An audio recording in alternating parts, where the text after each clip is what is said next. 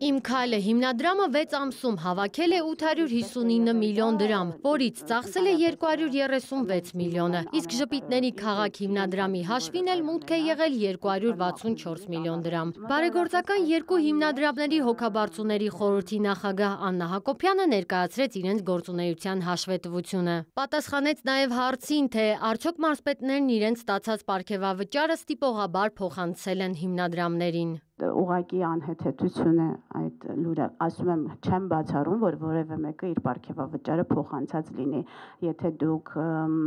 անուն ազգանունով ասեք, կարող ենք ճշտել եւ այլն, այստեղ էլ խնդիր ունենք, որ նվիրատուի համաձայնության դեպքում կարող ենք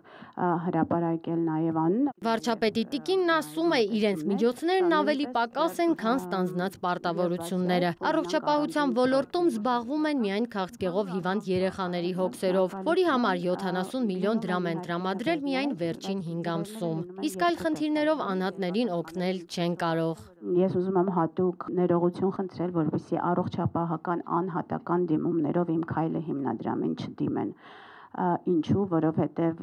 այն ինչ ես ներկայացրեցի, ինչով մենք զբաղվում ենք այս ծրագրերը, երևի նույնքան գումար անհրաժեշտ կլինի, եթե մենք սկսենք անհատական դիմումները ծածկել։ Աննա Հակոբյանը մեկնաբանեց նաև Իմ քայլը հիմնադրամի գրասենյակը նախագահի նստավայր տեղափոխվելու մասին լուրը։ Վստահեցնում է, դեռևս տարածք չունեն ու մինչև հիմա գույք չեն գնել, իսկ իր աշխատասենյակը Բաղրամյան 26-ից տեղափոխվել է կառավարության շենք։ Հիմնադրամի համար կառավարական ինչ-որ շենքեր, չգիտեմ ինչ, նման ոչ մի բան չի քննարկվում, մենք պատրաստվում ենք ուղղակի մեզ հարմար տարածք գտնել, նաև մատչելի, որովհետև մենք խնայում ենք մեր